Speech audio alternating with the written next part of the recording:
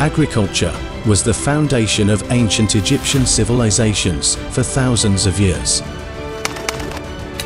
Farmers in Egypt make up a significant portion of the country's labor force, but they are fighting an uphill battle against limited resources, as well as climate change.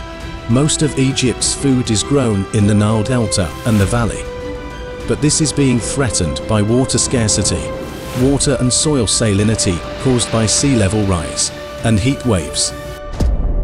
These forces are altering the agricultural system and affecting farmers' livelihoods. To face these challenges, farmers must shift to systems that can cope with the changing climate, including growing crops that are more resilient and employing climate-resilient farming practices that support the sustainability of land, soil, and water resources. Climate change causes floods, droughts, and wildfires, putting even more strain on the country's limited resources. The Nile River supplies over 80% of Egypt's water needs. Even with groundwater and other non-conventional water resources, each Egyptian receives less than 600 cubic meters of water per year. For irrigation, there is a great difference between relying on rainwater and supplemental irrigation. For example, last year we waited a lot for the rain, but it fell heavily only once.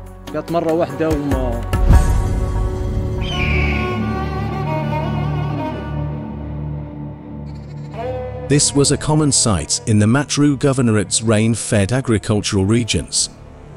However, when winter arrived and the dams were filled, the farmers no longer saw this desolate landscape.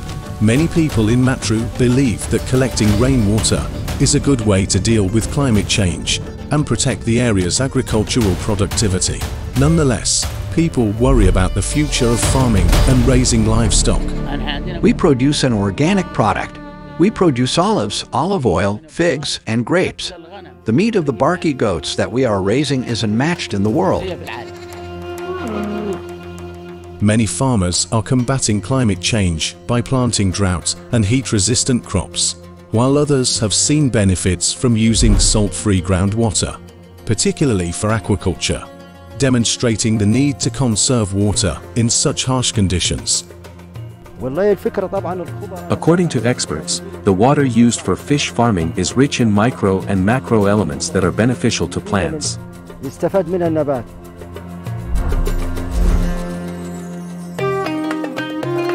Egypt is heavily reliant on sugarcane, but farmers in Upper Egypt are contending with water scarcity and the need to increase production in a sustainable manner. In recent years, farmers have had to change how they plant and when they plant in order to adapt to the effects of climate change on sugarcane crops. Egypt's Agricultural Research Center has been successful in introducing planting sugarcane using seedlings, a new agriculture practice that saves 50% of irrigation water and 40% of fertilizer. Planting seedlings reduces the quantity of seeds, aids in irrigation water management, limits farm workers, and reduces the amount of fertilizer required.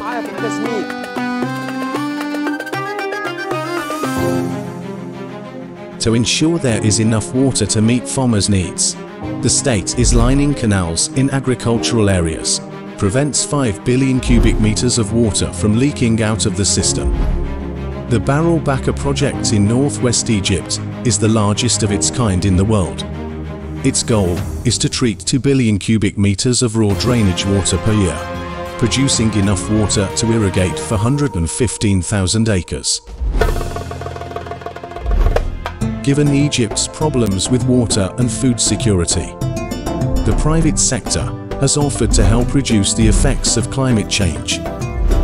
In the Nile Delta, investors and farmers are under pressure to find new solutions to adapt to the dwindling annual per capita water supply and mitigate the greenhouse effect. Along with soil pollution, hydroponics saves 90% of irrigation water. Climate change threatens food production.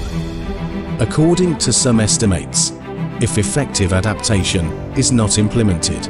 Global yields could fall by up to 30% by 2050.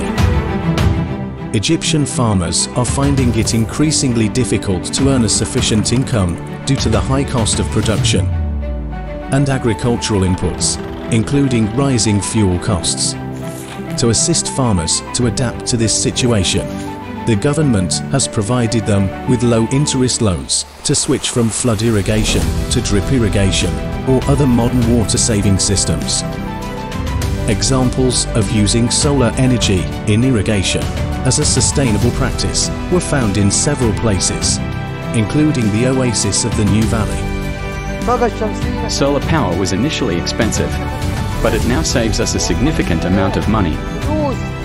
The Benban Mega Solar Energy Station in Aswan is an example of reducing carbon dioxide emissions and assists Egypt in meeting its goal of obtaining 40% of its electricity from clean sources by 2035. Egypt's farmers burn 35 million tons of agricultural waste annually, releasing carbon dioxide into the atmosphere. However, some farmers have found that agricultural waste can be an additional source of income by turning waste into organic fertilizer. This transformed waste not only provides access to previously untapped income opportunities, but also helps advance the shift to a circular economy. We shredded the sugarcane waste and turned it into animal feed, and we were pleasantly surprised that it tasted good to the animals. Animals bring the cycle of eating and being eaten to a close. Reviving Egypt's National Veal Project benefits rural communities in several ways, including reduced imports, job creation, and limiting the use of chemical fertilizers. I chose to invest in the Veal project in order to save for my daughter's wedding, as it helps me cover my living expenses. In Egypt, farming activity produces about 50 million tons of animal manure annually. This contributes greatly to methane gas emissions. Farmers use only 17% of this as non-processed organic fertilizer. Nonetheless, biogas technology helps turn farm and animal waste into biogas and biogas fertilizer, which are both high-value products. Biogas fertilizer improves soil health and cuts down on chemical fertilizer use, as well as greenhouse gas emissions. Along with floods, droughts, and fires, an increase in pests is another anticipated impact of climate change. New insects have been introduced into Egyptian agriculture, which will almost certainly result in increased pesticide use, a further source of concern for the environment. As a natural way to fight climate change and make farming more sustainable, wasps will be used to reduce the use of pesticides and improve the health of the soil. We try to reduce chemical pesticides as much as possible and use biocides instead. There are many new pests that have appeared, such as worms and aphids. We can thank this wasp for its beneficial role in reducing pesticide use and preventing fruit damage without compromising the health of people or the environment. Women have played an important role in agriculture in Egypt since the dawn of civilization. They hold the key to the future of agricultural systems, food, and livelihoods.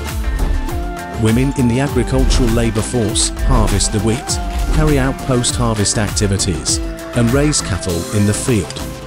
Women often find themselves more vulnerable, more dependent on natural resources, and have a heavier work burden, with traditional responsibilities on the farm and in the household. Gender transformation is critical for climate action in Egypt's agricultural sectors, which employ over 45% of the country's female labor force. By implementing several technologies to reduce food losses at the field level, women working in agricultural sectors can contribute to mitigation actions in Egypt. In Luxor, for example, sun-dried vegetable projects aim to increase crop value and create sustainable communities, as well as contribute to climate change mitigation. These projects invest in women's agricultural roles by hiring only women and creating 200 seasonal jobs. As for the source of income we receive from this work, many women are relying on it to meet their daily basic needs.